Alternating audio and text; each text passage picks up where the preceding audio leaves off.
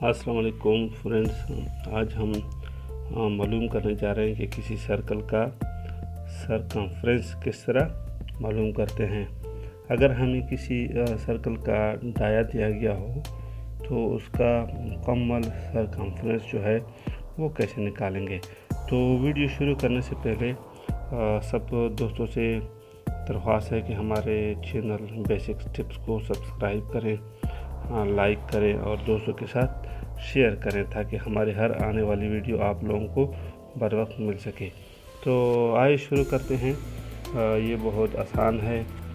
तो कभी कभी ऐसे होता है कि बाद दोस्तों को ऐसी इक्वेशन हल करने में मुश्किलात पेश आती हैं, तो इसके पेश नज़र हमने ये शुरू कर रखा है कि इस तरह की जितनी भी इक्वेशन है वो हम आपको आसानी से हल करके दिखाएं।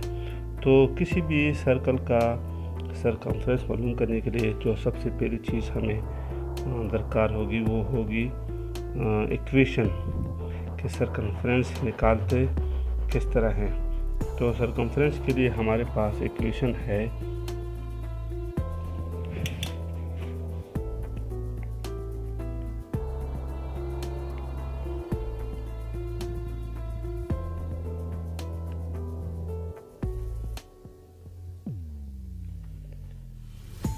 circumference is equal to pi multiply by dia. तो दोस्तों किसी भी सर्कल का सरकमफ्रेंस मालूम करने के लिए यही इक्वेशन इस्तेमाल होता है। आपको पाई का पता होगा कि पाई जो हमारे पास कांस्टेंट है, पाई की वैल्यू है 3.14।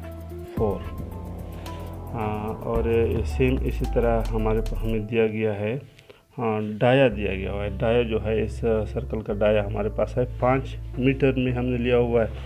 इसको हम करते हैं dia is equal to 5 metre के। तो जैसे कि इक्वेशन में दिखाया गया है, तो हम पाई को डाया से मल्टीप्लाई करते हैं 3.14 मल्टीप्लाई बाई 5 मीटर। तो दोस्तों इसको मैंने तो कैलकुलेट किया हुआ है, इसका आंसर आएगा